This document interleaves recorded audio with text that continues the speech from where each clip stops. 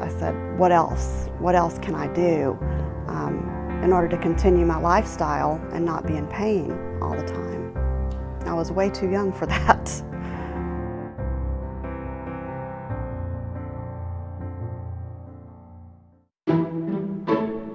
My name's Renee O'Neill. I'm an elementary school principal, and I now live in a suburb north of Houston, which is the Woodlands. I've always been active. In high school I danced, and after I had kids I started doing cycling and cardiovascular activities. About 2 years ago I started having pain in my lower back, and I'd also gotten to where at school and my job as a principal I could not walk my building. If there was an emergency I couldn't go because I knew that I would just be in too much pain by the time I got there.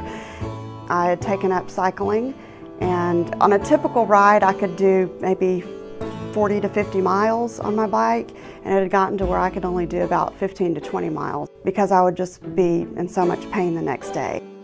I went to my regular doctor, and he recommended that I start chiropractic care. And after that I was not really getting a lot of relief, so I went back to my general practitioner, and he recommended that I have the steroid injections. And the doctor had told me when I had those that it was a possibility I would have to have another round before I would get any relief. And so I went back about 3 weeks after that, had injections again, and still I did not get any relief. I decided I had to do something else. At that point I scheduled an appointment with Dr. Cotler. When I went to Dr. Cotler, he looked at the MRIs and told me that I could continue dealing with the pain and do what I was doing, or I could look at surgery options. It was a decision that I went back and forth on many times. When you tell someone you might be considered for back surgery, they tell you don't do it. You'll be much worse afterwards. And I was very fearful of that. How long will I not be able to go to work? Dr. Cotler told me to think about it, and I did, and I came back about 3 weeks later, had a consultation with him. That's what made me finally feel comfortable, because I knew all of my questions had been answered.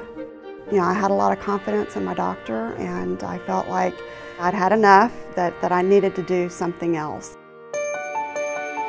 It was just a miracle. The pain was gone instantly. I never would have thought by the time I got home from the hospital I would be walking without the walker. I was back on my bike on a stationary trainer 2 weeks after surgery.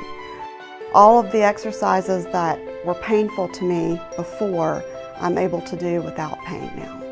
Now I'm able to walk my building freely. I'm able to do everything that I need to do as a principal of a school as far as being visible.